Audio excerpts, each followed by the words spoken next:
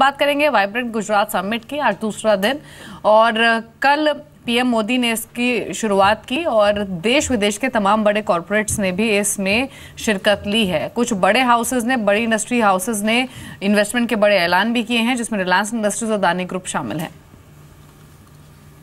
Subsequently, I had the fortune or good luck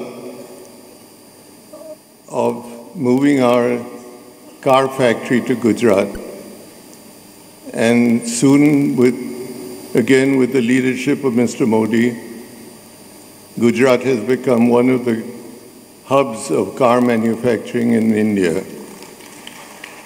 With permission of the Chief Minister, I'd like to say that હું બી ગુજરાતી છું અને આપણે પાછા ગુજરાતમાં આવ્યા છે. Our cumulative investment in the state of Gujarat is over 240,000 crores. That is over 45 billion US dollars. It is the biggest investment made by an Indian corporate in a single state. Out of this, in the past 4 years, we have invested more than 125,000 crores in Gujarat.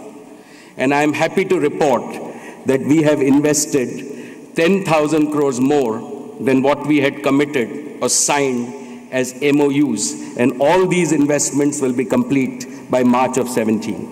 In the next 5 years, we will invest rupees 16,700 crores to expand all of our Gujarat port location at Mundra, Dahej, Hazira and Tuna.